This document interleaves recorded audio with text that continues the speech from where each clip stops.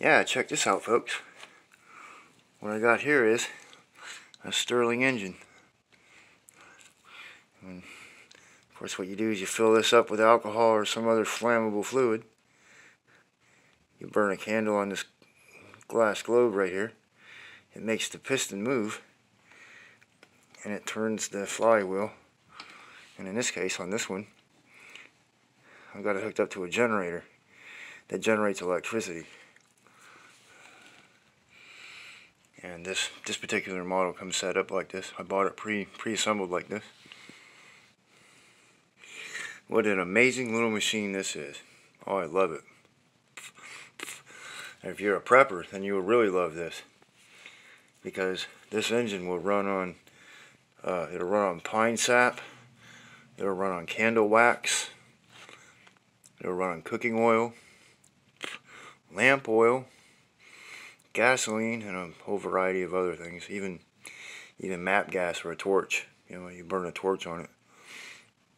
If you burn a torch on this thing, it'll absolutely run at top speed, and it'll produce plenty enough electricity to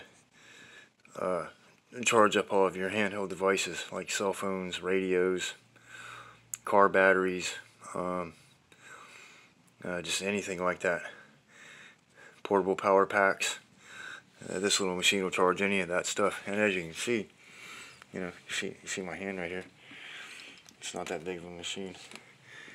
This machine would fit in a backpack or whatever. Not that you'd want to go carry this around the woods, but from a prepper standpoint, if you're enduring months of time in the wilderness or in a collapsing society kind of scenario, being able to generate electricity and being able to have an engine that'll produce momentum to do tool work with is a really valuable thing. And this little machine right here could easily be converted over to operate a lathe or some other tool like that, some other light duty tool making kind of machine like that. And for a prepper in need of making 100 arrows today, this little machine right here could absolutely make that happen.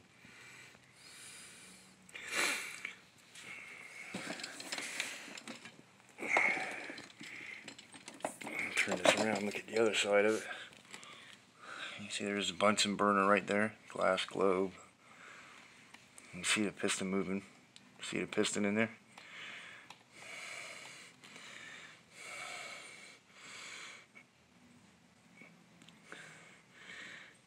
Piston turns this drive link right here.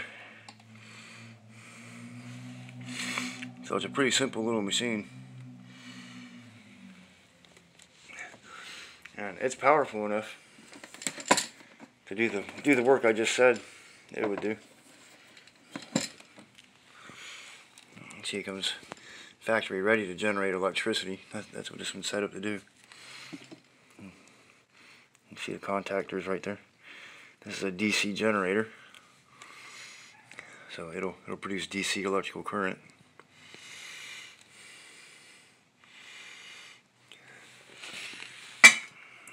But also back here you see this flywheel right here. This is also grooved, and you can easily put a belt off of that and run a tool off of it, although it have reduced strength.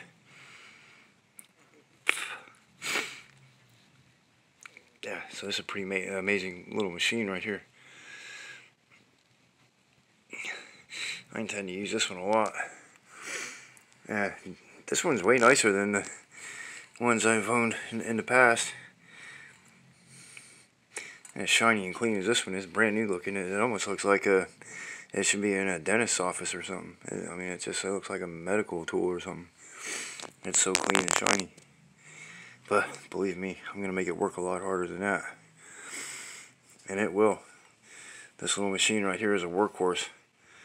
And you may think because it's got a glass globe right here and it uses a glass Bunsen burner, you may think that makes it cheap, but it really doesn't. This tool right here has a really long life expectancy. And parts like this that could possibly break are easily replaceable, and they're inexpensive too.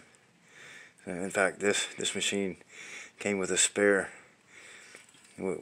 parts to replace these with in case something happens to them. And then other spares can be easily ordered.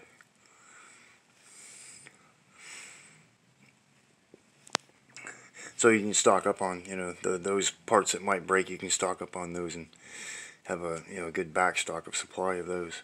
Just like you would spark plugs for your engine and oil filters and stuff like that. If you're a prepper, you stock back stuff to take care of your engines. You do the same thing with this one here.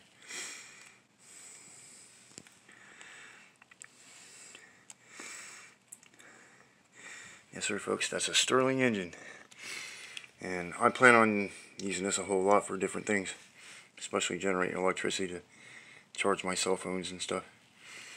That'll really cut down on the energy consumption that I'm spending. You can easily take this out, take the Bunsen burner out, and this will hold a tea light. You can put tea lights in there also. They work just as well. And of course, tea lights, they can be extremely inexpensive.